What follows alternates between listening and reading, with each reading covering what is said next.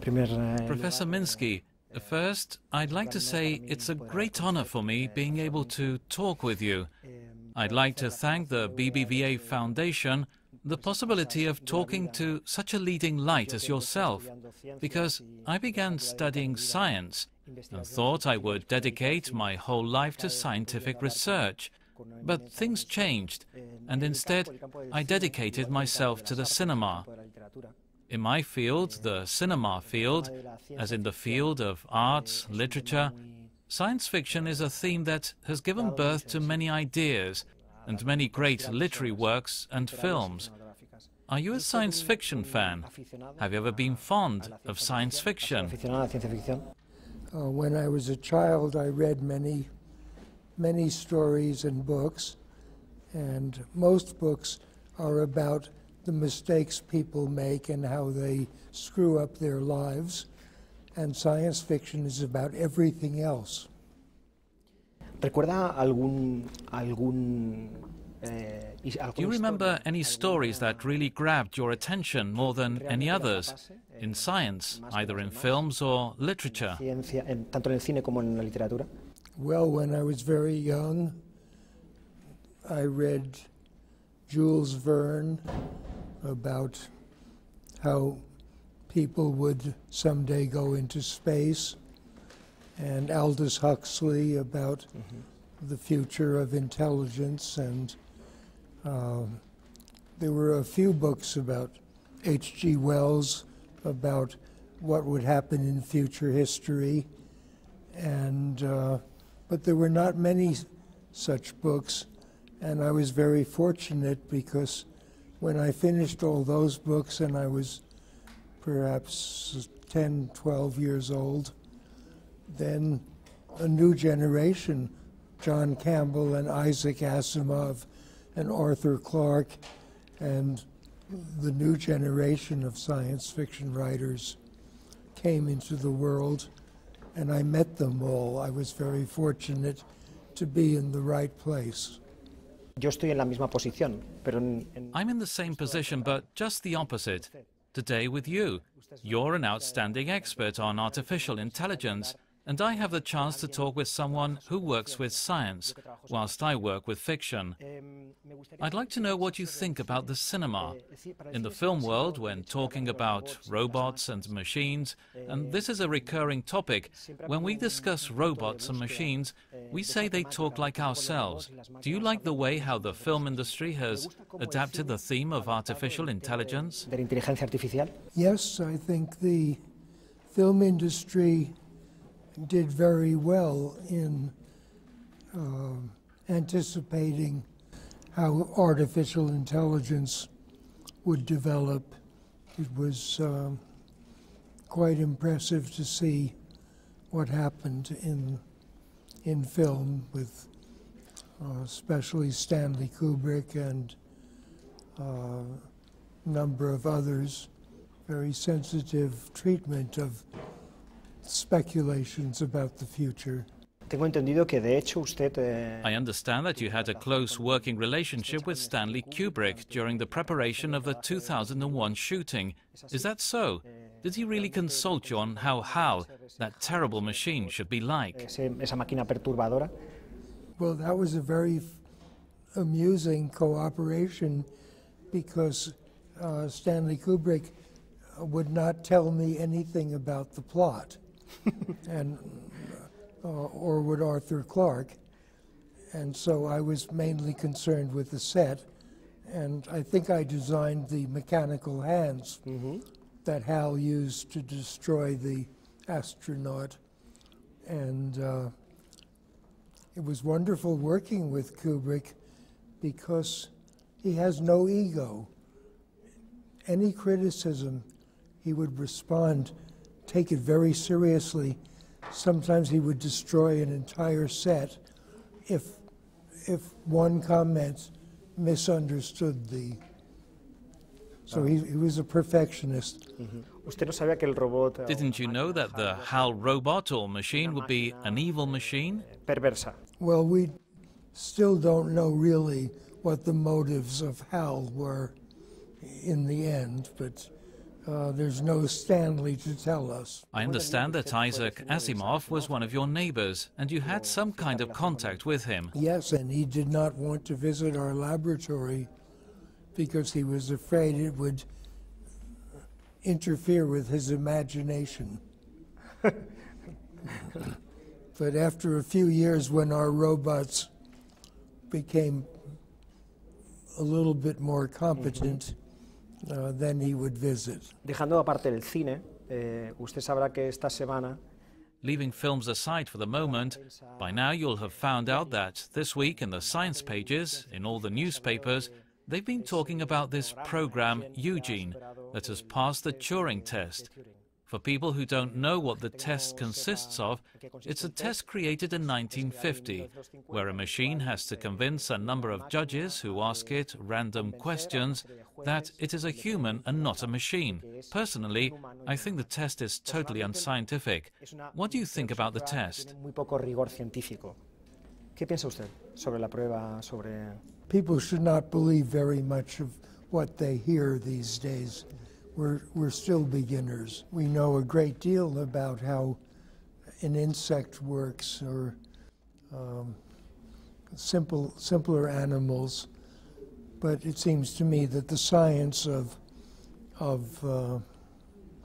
how human brains work is still very much in its beginning, and maybe another 10 years or 100 years before we understand very much about how the human brain works. And maybe the science fiction writers have just as good theories of the brain as the scientists of the day. It would be a paradox. Maybe the writers are better than the scientists still, and I hope this will change, but I've learned more from Arthur Clarke and people like that than from the biologists. It seems that we measure the power, the capacity of a machine, in this case of artificial intelligence, based on how much it's like us human beings. Should that be the trend? Should we try to make machines that are like us? It probably doesn't make much sense for the machines of the future to look like animals, because animals evolved to climb trees, and now our fingers are the important thing, and the people who type more quickly have an advantage over the people who can run more quickly. Hasta ahora la mayoría de máquinas que hemos diseñado los humanos Up till now, most of the machines that we as humans have designed have aided us, have helped us in our work. Do you really think there is a future for social machines? Machines that keep us company rather than machines used to make our work easier? aliviarnos en el trabajo? That's a great question. Will we mass produce machines and have them then specialized to do different jobs, or will we build machines specifically to do different jobs so that in the future many machines will be different? And of course, when that happens, there will be advantages of specialization, but there will also be complications, because if the machines are different, then they might misunderstand each other and get into arguments and fights, and no one can predict the future of these things. The hard problem is, where will people 100 years or 500 years from now, where will people be positioned in relation to their machine descendants? Because people don't change much in 1,000 years, and machines change very much in 10 years. So there are different speeds of history here, and I don't think anyone knows what will happen. A raíz de esto que me dice, Following what you have just said, there is something that any observer who has watched how emotions work for animals, work for us, can understand.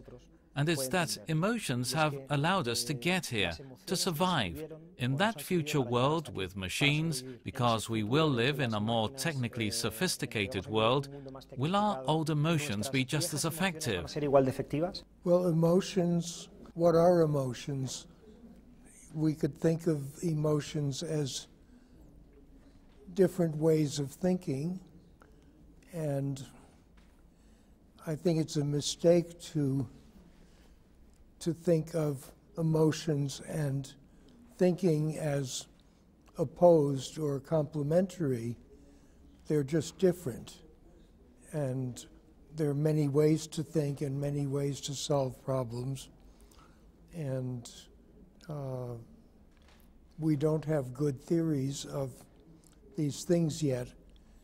In a sense, if you look at psychology and theories of psychology, the writing of Plato and Socrates and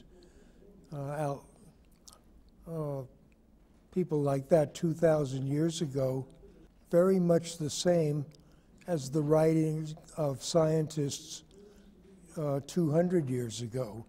So 2,000 years went by with ups and downs. Augustine, a religious philosopher, was also a great psychologist, and Sigmund Freud was a great psychologist, and there's not much difference between these people.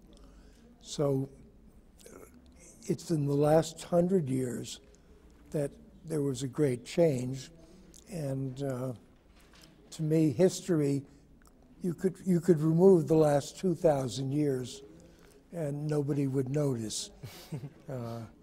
What will happen next in 10 years and 10 years and 10 years, I think those are likely to produce changes that correspond to 1,000 years and 10,000 years of the past. So no one can predict what will happen to mental history of the future. Esta es una pregunta obligada, creo. I think maybe this is an obvious question. You have a perspective of the last 60 years of artificial intelligence. That is surely all the time that artificial intelligence has existed. What are you most proud of? Which of your achievements or theories are you most proud of? Usted se siente más orgulloso. Oh, that's a very hard question. The history of artificial intelligence is rather short because there were many ideas about how minds work in the last 1,000 years, but not very many good ideas. And the first great psychologists after Aristotle and that period 2,000 years ago was around 1900, Freud and a few psychologists like that, another bunch of ideas which were more scientific, and the idea that of how such machines could work really didn't come to fruition till the 1940s or 50s when the first computers appeared. Many people don't realize that there were no computers in 1930. There was one or two computers of sorts in 1940s, but they could mostly predict the course of an airplane or something like that. And then suddenly, a flood of these ideas. And I was a young student in college at Harvard when one of the first computers there started to work. Very few people appreciated that it could do more than arithmetic. And things proceeded very, very rapidly. A new generation of ideas every 2 or 3 years. So from 1950 to 1970, 80 was a wonderful period where you had to change everything you thought. And now it's a little slower because the universities have stopped growing. And if a student wants to do something new, they have to start a company. It's slow. They have to raise money. They have to do things that are not research. It's a little bit more difficult now than it was 20 years ago. I'd like to see another golden age start up again, but I don't know who will do it. Yes, let's say that the golden age of artificial intelligence at a research level, we could say it was the 60s, 70s and early 80s. What is the reason behind the sudden freezing of all progress in this area?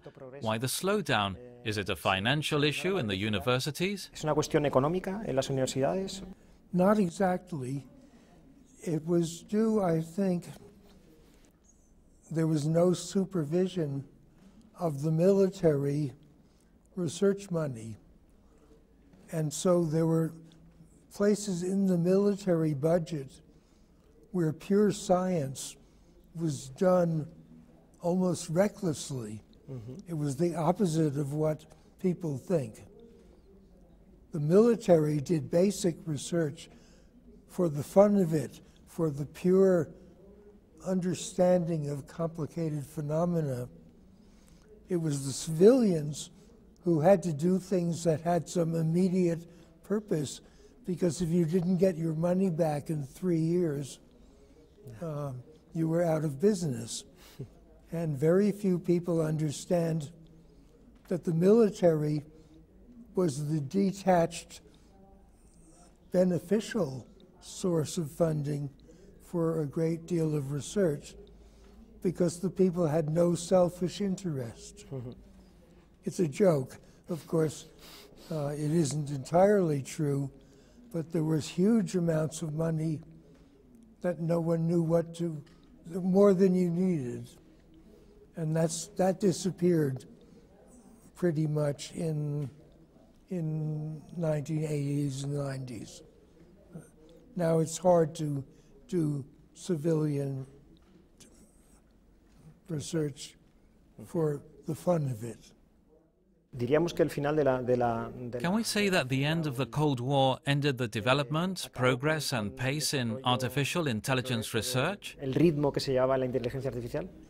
I think that's a good way to put it. The Cold War was really a fountain of youth for research. I'll have to think about that. For literature and the cinema, the future is always a good source for new stories. There is an atavistic fear about what will happen in the future. Are you optimistic about the future? Or just like in the cinema, you envisage dark times ahead? Yes and no. I think there's so many things we could be doing that we could afford, but somehow the mechanisms of society for basic research are not working out very well, or haven't worked so well in the last 10 or 20 years as compared to the generation before that. And I'm not a good enough historian to speculate on why things are less exciting today. But I think it's some serious problems of economics and overpopulation and stresses in budgets. We have an aging population and all sorts of annoying problems that we didn't have 100 years ago, and they're beginning to press in too many places at the same time. So most economies are just barely managing to be stable, cutting off the luxuries and trying to make ends meet with difficulty. The weather is going to get worse and the energy crisis is coming. Population is too big, and we have a lot of problems that no one knows how to face today. So I'm a little bit gloomy about how to fix these problems. Everyone is. Intentaremos We'll try to have cold blood and try to fix them. solucionarlos. You have to hurry. I think the problem is to realize how much we are in a hurry about this. It seems that the problem will become greater tomorrow, but the reality is that the problem is already great today. Right, right. We can't just think. We don't have time to think about it.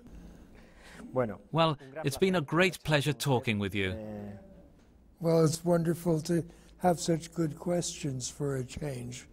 Thank you.